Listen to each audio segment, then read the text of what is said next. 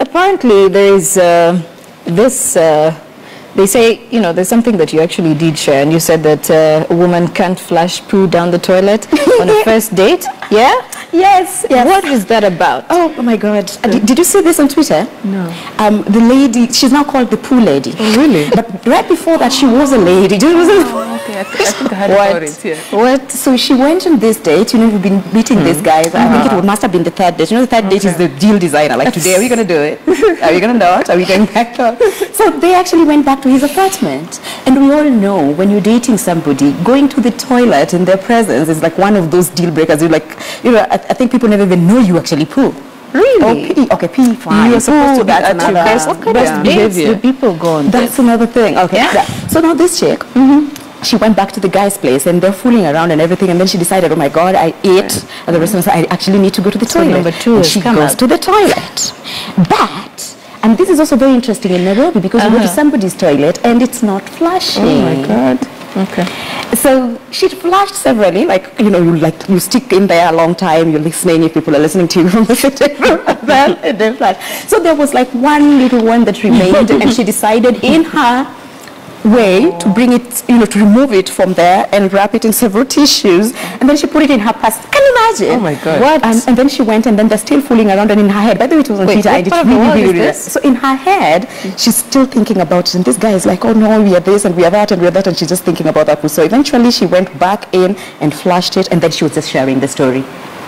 And she has become an internet sensation. From that. But you know, it's true. People don't know how to take care of other things. Is it that when people go out on dates, they're so nervous, you know, they probably don't even, they want to be seen as trophies. They do not want to be seen as human. Actually, if you look at page 17 of the Nairobian, coincidentally, it's there. Silas and the lady up there called Scoffin, they talk about page 17. The do's and don'ts, do's and don'ts of first dates. Yeah. And you don't go to the do, right? I think we should go through these do's and don'ts on first dates. Like, what must you not do? Because I just don't get it. You know, if, you know, nature's call will come up and you have to sit on it, you're like, oh no, I'm not going to do it. I don't know how I can actually come to terms with that. I could maybe come to terms with maybe acting as somebody else, but I wouldn't come to terms with not responding to number one and then number two call. No, I can't come to terms with that. Yeah. No, I've been just saying, like, girls go on a date and it's really an expensive date, and the guy has gone all out. He's bought you, let's say, in the Kenyan way, if he's not those cheap steaks who are taking you for Nyama Choma and the boys, then he actually has gone to a 5-star hotel. And you've ordered a whole meal, which under any circumstances should be anything between 5,000 and 10,000, and the girl just picks it. Yeah. It happens, actually. She just picks it. If I pick probably... she doesn't eat it. Well, she says the highlights, she said, yeah, she talks about first impressions. Yeah. Though always overlooked, are very important in dating and dressing. How a woman is dressed for the first date tells a lot about her personality and what she's looking for. If she shows up dressed like a pole dancer, with her boobs and thighs sprawling all over the place, then the message is that I don't want anything serious. Oh, so we're just going to play. Yes, just have your way with me and let's get over this and done already. Yeah, Silas actually says he's not turned on by women who show up wearing, you know, Manchester United jerseys on a first date. What? But he must not be a Man U fan. But Silas is not a Man U fan, is it? Oh my gosh. Probably he's not. He's not. But then, he's a Chelsea. But still, would you show up on a first date in an Arsenal Man I think I probably would just show up in how I am. But I think it depends on how interested are you, you know, in this particular dude at that particular time. So if it's something that we just want to play around with each other, then I'm probably just going to show up in wherever. But if I'm making an effort, then the boy also, the guy also needs to make an effort. And we know also that the Kenyan men do not make an effort in terms of dressing. They're the guys showing up in the Man U t-shirt. I just have a problem with, you know, the way people attend weddings sometimes. No, that's an issue. You know, it's very easy to find somebody going to a wedding in a hoodie and a pair of jeans, and you're like, no, come on, I thought we could do better than this. But the thing is not even just about showing up in the wedding dressed badly. It's also, in fact, last week I posted something. It's about people wanting to take over your wedding with their gadgets. The person in the hoodie has their, you know, their phone, their everything, so you can't get the good photos that you need in your wedding. So this, And sometimes it's not even someone you know. It is somebody you know. You invited the one who came with the other one, and the goody people. Yeah. I think, but there's a way to solve this. I mean, we've seen weddings where the bride and the groom actually, they give out a dress code. So you show up either in black or show up in white. Yeah. A black hoodie. And actually, I know I know yes. a wedding where anybody who showed up dressed informally, they were actually turned back. So I would not. You wouldn't have gone that way. Yeah, I don't think we would have.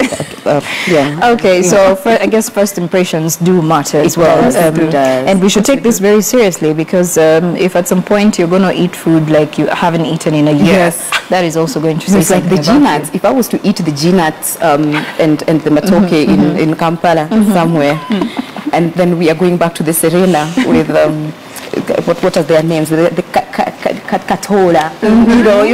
You guys have these interesting names. Then I wouldn't do the G-nuts because the first impression would be I'm in the loo for a very long time. So there's another story on the front page of the Nairobian about this pastor who hasn't had sex with his wife in 16 years. That's an abomination, isn't it? It's her story. It's my story. So tell us about this story, Queen. Yes, it's my story. I don't want to, spill everything, but then this story is actually This story is real. It is real. It has happened. Wow. The gentleman has a rare medical condition, which actually has interfered with his fertility. Is it fertility or fertility or fertility? Well, as in, just explain that whole process. Okay, his condition, by the way, probably if I could just mention, is that he's actually producing milk from his breasts. And as a consequence of that, there's some, what do they call them?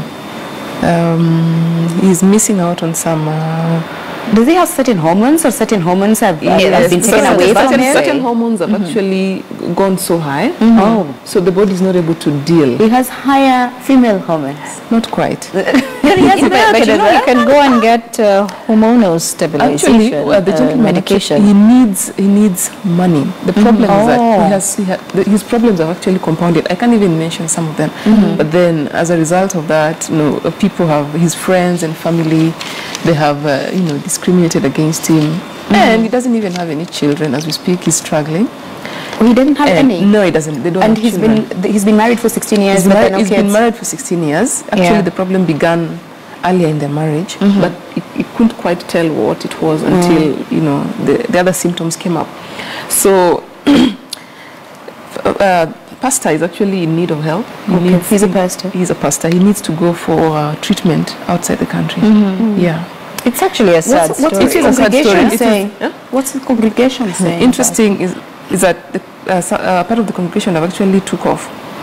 So now he doesn't have his flock took off. Some of them took they off. said that a fatherless man cannot lead them. Yeah, cannot lead them. Yeah, so this gentleman crazy. he has many issues. You just need to grab a copy of the Nairobi and get the full info. But yeah, so he's actually had side effects as well. It started with severe headaches and then poor eyesight, among other disturbing symptoms. Yeah, and even weight. Yeah, and then the doctors could have told him, conducted several tests, including squeezing out milk for tests. They did not make a conclusive diagnosis. So he has really suffered generally. He suffered generally. He has suffered, and he actually needs help. So it's not even funny. Yeah, it's not No, funny it's a at all, sad situation. Anything to do with male fertility is always a little bit tricky. It's different from when it is the woman who cannot be able to bear children, or again also, you see, such situations, for men, in order for them to participate in copulation, they have got to be a certain way. For women, perhaps you are not even able to participate, but nobody gets to know because it's assumed that you actually can.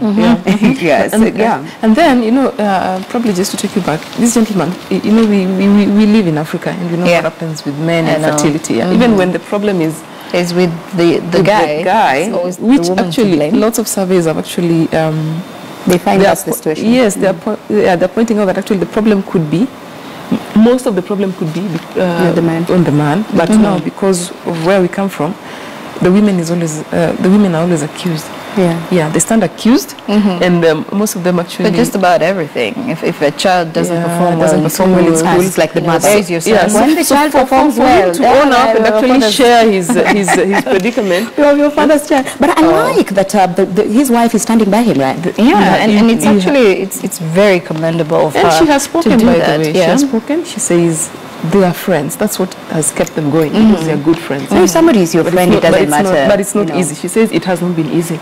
It's difficult. She's But, human. She you know. deserves a trophy. I mean, She does. Yeah, in the current society, I have such respect She's a good one. for the both of them, actually. Yeah. So let's also take a look at what's happening in the Pulse today. And There's a young man at the back. Okay. young, really? Oh, okay. Still. Okay, tell me about him. I don't know anything about this Do you know guy. about him? I don't know anything about him.